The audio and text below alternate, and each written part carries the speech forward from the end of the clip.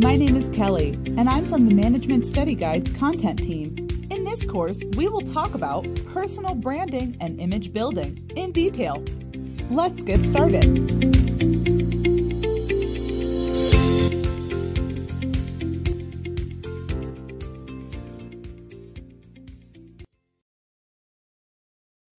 Look at some of the products shown: Audi car, Canon digital camera, Royal Enfield bike, Rolex wristwatch. What do you think is common between the products shown on the screen? That common thing that is shared by all the given products is brand and image. Now look at the images of a few people shown: Princess Diana, Mother Teresa, Michael Jackson, Steve Jobs. What do you think is common among the given people? The common thing that is shared by all the given people is brand and image.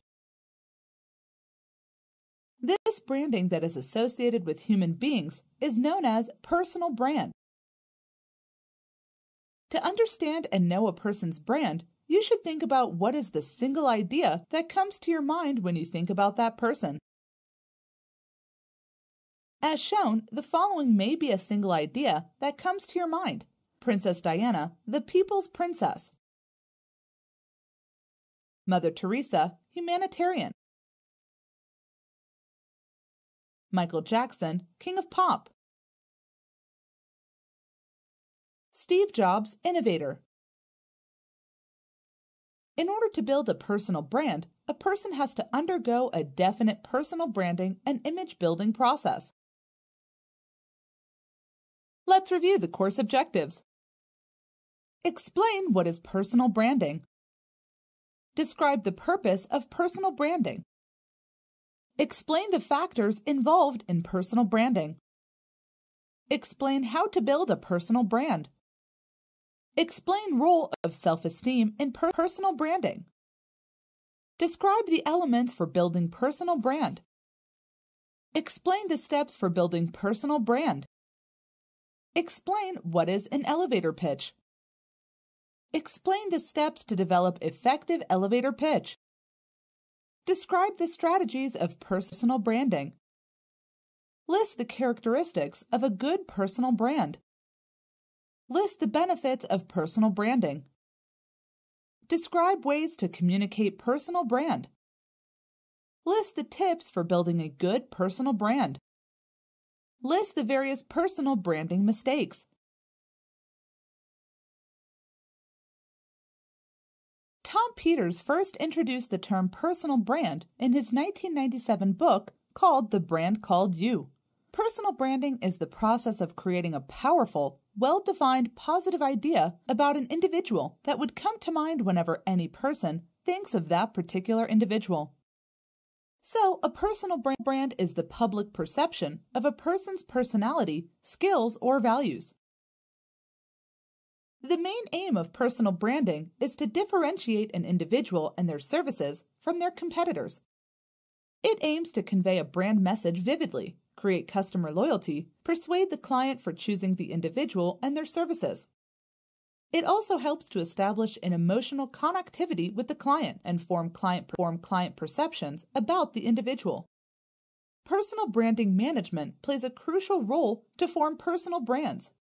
There are 3 essential elements that are absolutely mandatory for any person who wants to build their personal brand. These 3 essential elements are value proposition, differentiation, marketability.